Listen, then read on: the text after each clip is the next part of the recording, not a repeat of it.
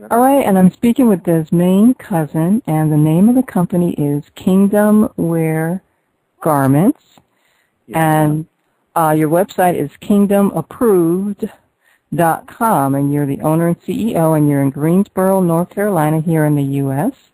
Yes. And the motto of your company, or the slogan, is a unique generation born with a divine purpose. Yes. I love that. Why don't you tell us?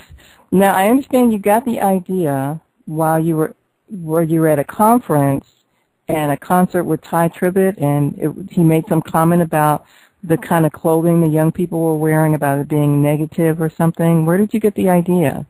Well, like I said, the idea, it came from going to this conference back in 2006. Mm-hmm. And Ty Tribbett, he was talking about how the teens, how they wear clothing that carry spirits. Mm. So God, he was dealing with me after I left that conference to do clothing that would give him glory. Mm. Well, that's a good point. But your background, you were involved in sports like a lot of young people, and you don't have that fashion industry background in your family or anything. So where did you get the idea for the clothing? I mean, where did the designs come from? Well, I'd say I've always looked up at Russell Simmons, once I became business-minded, once God gave me this idea. So I started looking at other successful entrepreneurs, and Russell Simmons was someone that I thought was similar, to the ideas of fashion. Mm-hmm. So he was someone that I looked up to far as the fashion industry.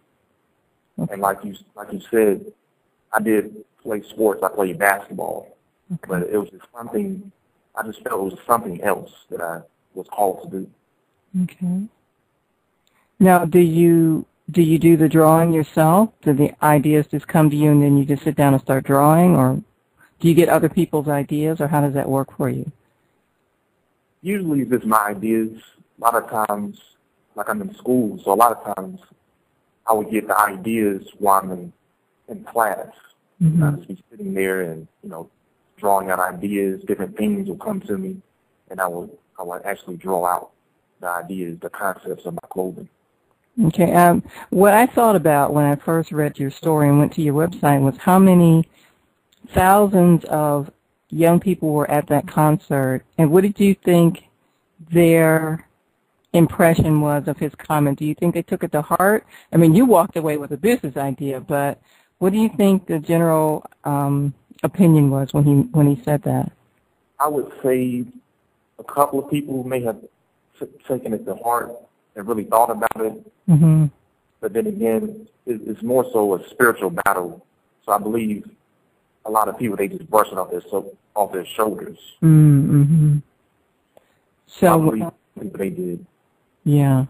So when you create these designs and put them on the clothing, you're trying to get their, what impact are you trying to make? I'm trying to create a positive impact. Mm-hmm. A lot of these ideas are inspired by God. Mm-hmm.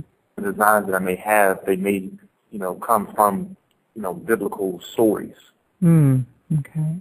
Now, how did you figure out the first step? I mean, a lot of people, and I talk to people almost every day that have all of these great ideas, but they never actually write it into a business plan. They never really pursue it, other than, I call it like they have a little toy chest in their mind, a little toy box in their mind, and they take these ideas out every now and then, and they play around with them, and they put them back in the little box. Yes, ma'am. And, but you took the idea, you took what he said to heart. That's the first thing. And, the fertile soil of your heart. You took it to heart, and then God started to give you this inspiration of the designs to put on the clothing. But you had to step out and do some practical things, like develop a plan and get going with it. So what was your first step? I would say my first step was, of course, a business plan. I did a lot of brainstorming, a lot of research. And you said that Russell Simmons was, what did you take away from him being an example for you as far as the fashion industry was concerned? Well, I looked at how he's a mogul, mm-hmm. where he where he had many businesses, mm-hmm. but he used his music as the core of it, but he had other avenues. Okay. So you felt that if he could do it. Yes, ma'am. Yeah. If he could do it, you could do it. And he used a lot of different ways to reach out through the music and also through, you're right, he's got a lot going on. Then he started with the music, but yeah, he went into a lot more. Now, how did you find a company to put your designs on as far as the clothing is concerned? And you sell through your website, right? Yes, ma'am. I would say through networking. Okay. Yes, ma'am. I do a lot of networking. And so that's actually how that happened. That's really important. I'm glad you said that, because a lot of people who have websites or do a lot of work online or have businesses online don't realize you still have to get out there and meet people. You still have to connect with people. And I assume a lot of people through your church? Yes, ma'am. Okay, give us an understanding also about, you mentioned in your bio that your grandmother, the late Peggy Cousin Hedrick, was a role model for your life. How was she an influence on you? Yes, ma'am, she really was. My grandmother, she was someone that was very compassionate for the people, hurting people, and she was someone that always gave out. Even if it was the last, she would always give out. So she's really someone that helped push me to where I am now. Mm. Now, your quote that says that your daily quote is, "Character is greater than being self-centered." Is that something that you learned from your grandmother? Yes, ma'am, but also through my life experiences, dealing with different people. Mm-hmm. I've seen how people treat other people. Mm. So I'm learning how, as God opened up doors for me, I have to learn how to stay humble, because it can take you a long way. That's a good point. That's an excellent point. Now, when you, like I said before, your family wasn't in the fashion industry, so you had to do a lot of networking, you had to do a lot of research. What was the response when you started telling people about your idea? Were they supportive? What happened with that? Were they surprised? Yes, ma'am. A lot of people were surprised because, like I said early on, I've always played sports, football, baseball, basketball.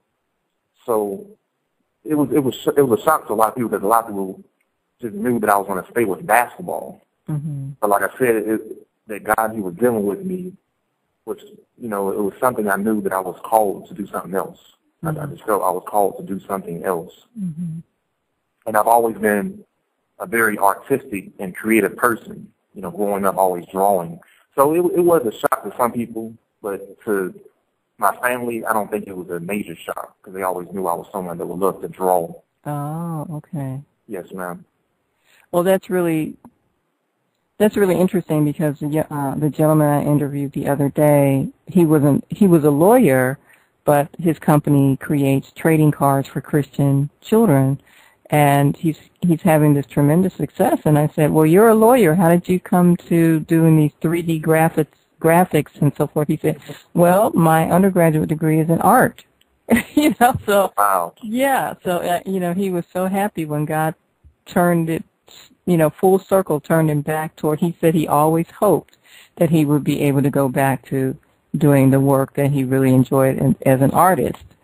So so his life took a little bit of a detour, and he went on and became a lawyer. But then now he's working with a team of artists and graphic artists, and they do the level of art that you see in the movies and the video games. Wow. Yeah. So so it's interesting that you would say that your family wasn't really surprised, because they knew that you really liked art and to be creative and drawing, and so you're staying with your passion. So that's great. Yes, ma'am. Yes, that's great. Well, why don't you describe your products? Okay.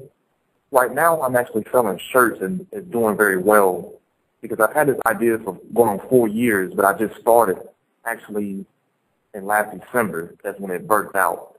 Okay. But since I started in December, my shirts have actually been selling very well. Okay. I have people in Atlanta, New Jersey, even California. So it is really spreading very quickly, even through the ministries around this Greensboro, North Carolina area. Mm-hmm. It's doing very well with the help of God.